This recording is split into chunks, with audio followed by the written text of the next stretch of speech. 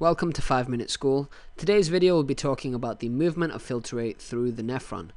We know that the blood is initially going to arrive via an afferent arteriole to the nephron, and there will be filtration of the blood so that the large molecules can't pass through from the glomerulus into the next part of the tubule. So the large molecules are filtered out, and we have a filtrate which is formed, which passes into the proximal convoluted tubule, which is this region of the tubule here.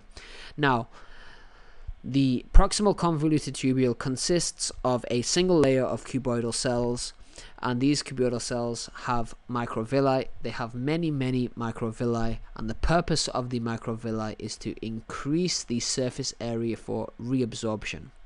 Now, the molecules which are reabsorbed are these molecules which you can see here. We have glucose, amino acids, proteins. We have some ions as well, such as sodium ions, potassium ions, and calcium ions.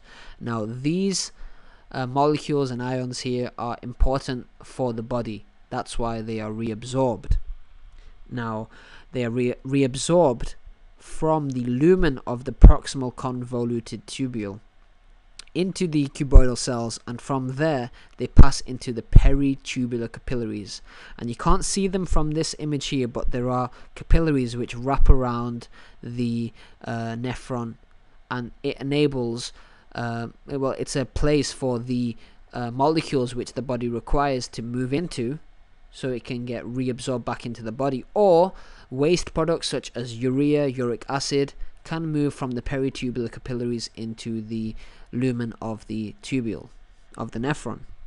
So moving on, we have the reabsorption of these molecules and ions here. Later on, at this point in the proximal convoluted tubule, we have movement of these molecules here and ions from the peritubular capillaries into the lumen of the nephron. So we have urea, uric acid, creatinine, some other drugs, hydrogen ions and ammonium ions here. And then at this point here we have the loop of Henle. Up until this point, the location of the nephron has been in the cortex, so it's going to be in this part of the kidney. When we reach the loop of Henle, it moves into the renal medulla. So the loop of Henle's progress downwards into the renal medulla, and the reason for this is the renal medulla has a high salt concentration, so this helps for the reabsorption of water, because water is going to move out from the lumen of the loop of Henle here and into the surrounding capillaries or the tubular cells. And what's going to happen is we are going to generate a high concentration gradient, and this is going to enable more water to pass and at a faster rate. So we have water removal from the descending loop of the loop of Henle here, and we have urea, which is moved from the peritubular capillaries or surrounding columnar cells into the lumen of the loop of Henle. And in the ascending loop we have reabsorption of sodium ions, potassium ions, and chloride ions. So moving on, we have the distal convoluted tubule here, which has less microvilli in comparison to the proximal convoluted tubule, and at this point here we have reabsorption of more sodium ions, chloride ions, carbonate ions, and water as well.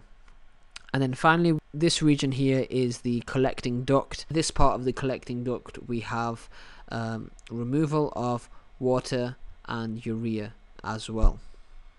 Now, something that you need to know, when we go back from the loop of Henle to this region here, we are back in the cortex. So this part is in the renal medulla, and then we are back in the cortex, and then from this point back to the collecting duct, we then move back into the medulla, and the fluid here is going to collect at the renal pelvis, eventually pass through the ureter, and it's drained into the urinary bladder.